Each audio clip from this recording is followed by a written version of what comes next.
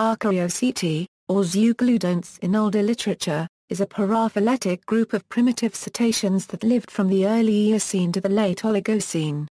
Representing the earliest cetacean radiation, they include the initial amphibious stages in cetacean evolution and are thus the ancestors of both modern cetacean suborders, Mysticeti and Odontoceti. This initial diversification occurred in the shallow waters that separated India and Asia 53 to 45 mi, resulting in some 30 species adapted to a fully oceanic life.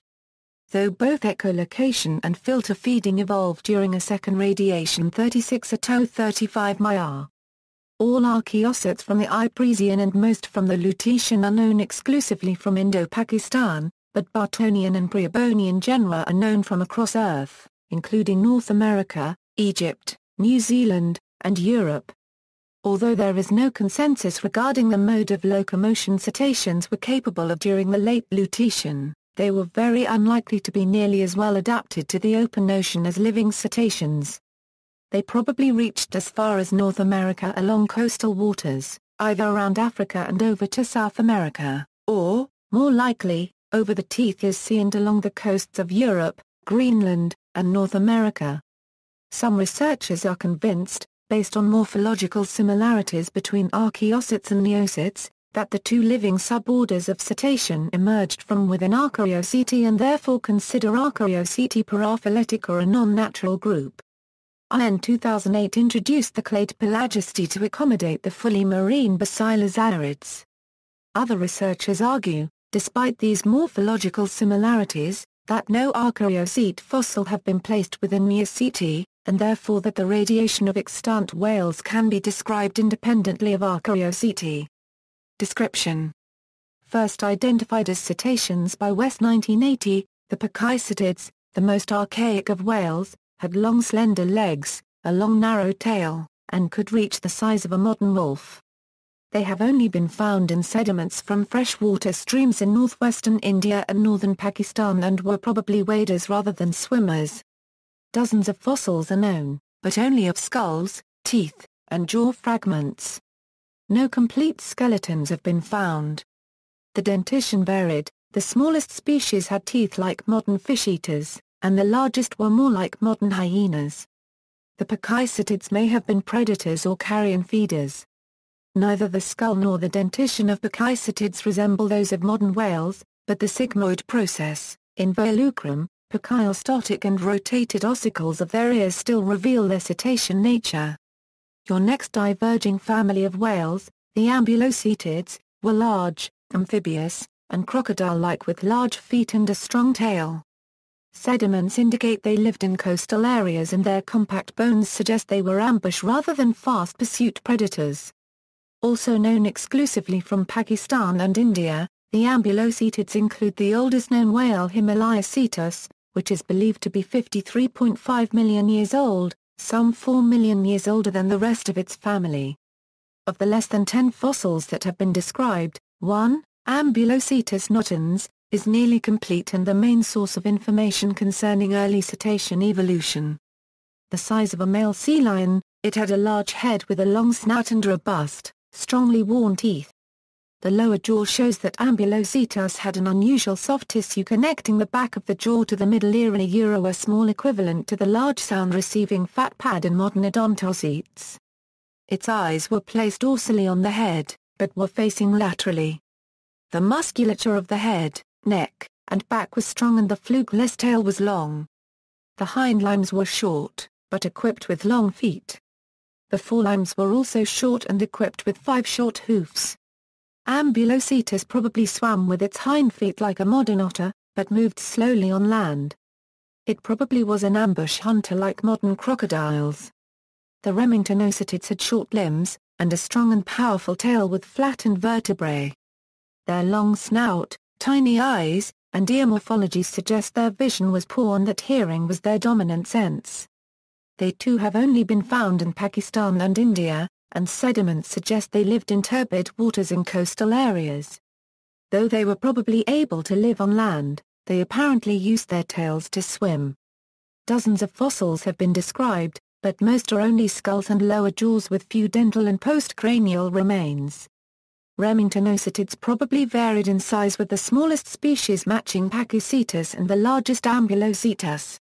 Remingtonocetids had longer snouts than other archaeocetes, but except that the cranial morphology also varied considerably, probably reflecting different diets. The eyes were small, but the ears were large and set far apart, probably reflecting an increased emphasis on underwater hearing. The fragmentary remains of remingtonocetid postcrania suggest that they had a long neck and large hind limbs that were probably able to support the body weight on land.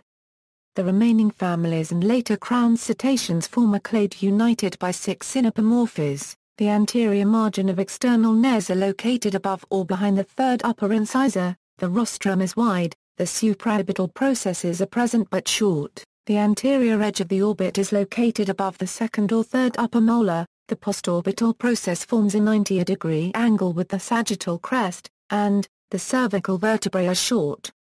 The protocetids, known from both Africa and America, were a diversified family with hind limbs and a strong tail, indicating that they were strong swimmers that colonized shallow and warm oceans, such as reefs.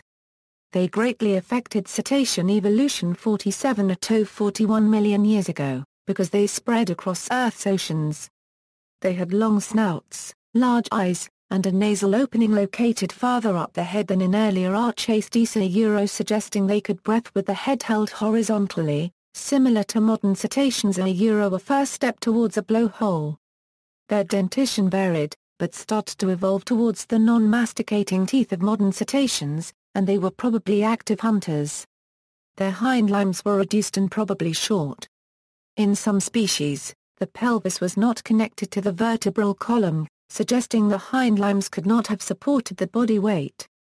Basylosaurids, which had tiny hind limbs and flipper-shaped forelimbs, were obligatory aquatic and came to dominate the oceans. They still lacked the echolocation and baleen tooth of modern Odontoceti and Mysticeti. Basylosaurids and Zeuglodontes are the oldest obligate aquatic cetaceans for which the entire skeleton is known. They display a number of aquatic adaptations not present in earlier archaeocetes. In the vertebral column, the neck vertebrae are short, the thoracic and lumbar vertebrae of similar length, the sacral vertebrae are unfused, the sacroiliac joints are absent, and the short tail has a ball vertebra. The scapulae are broad and fan-shaped with anterior acromens and small supraspinous fossae. The ulnae are large and have transversely flat olecranons, the wrists and distal forearms are flattened in the plane of the hands, and the hind limbs are tiny. Taxonomy. Archaeoceti includes 5 well-established families. The status of Echolodonteidae is still disputed, and the family is placed in either Archaeoceti, Mysticeti, or even Delphinoidae. Cetacea, Archaeoceti, Pachycetidae, Pachycetus, Nalacetus, Ichthyolestes. Ambulocetidae, Ambulocetus, Gandacasia, Himalayacetus. Remingtonocetidae, Amphibious, Atokicetus, Dalanists, Cachacetus, Remingtonocetus. Protocetidae, Georgicetinae, Babiacetus, Carolinacetus, Eocetus, Georgiacetus, Nachitokia, Papacetus. Macarocetinae, Macaracetus. Protocetinae, Aegyptocetus, Archaeocetus, Crenatocetus, Gaviocetus, Indocetus, Myocetus, Protocetus, Casracetus, Rhodhocetus, Tacrocetus, Togocetus. Basylosauridae, Basilitratus, Basilosaurus, Basiliterus, Ankylocetus, Chrysocetus, Cynthiacetus, Dorudon, Masracetus, Okakagi, Sciacetus, Stromerius, Supiocetus, Zygahesa. Echolodonteidae, Echolodontodon, Phococetus. Phylogeny. Notes. References.